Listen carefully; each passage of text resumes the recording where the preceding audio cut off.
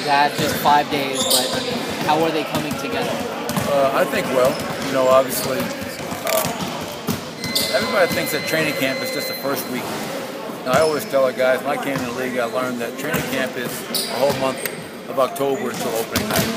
So we have, up until October 29th to continue to create chemistry and kind of get guys used to playing together. But for 5 days, I think the guys have worked very, very hard.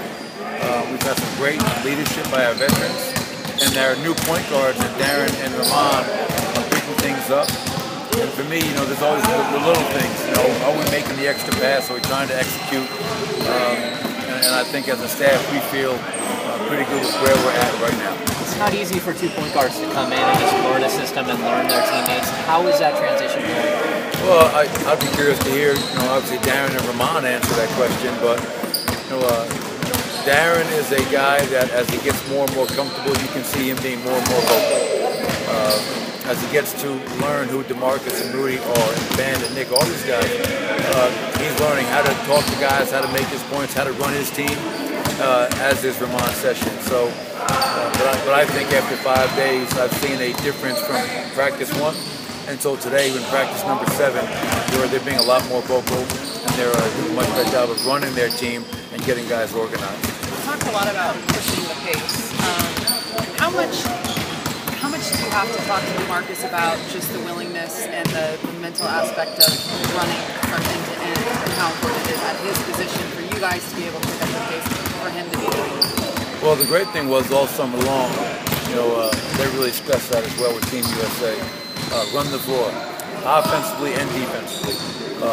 DeMarcus has shown in the past to be a very effective offensive runner.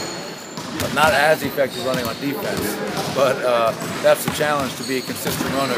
Sprint back on defense and sprint the floor on offense. He is an elite level rebounder, so he should be the guy igniting our break.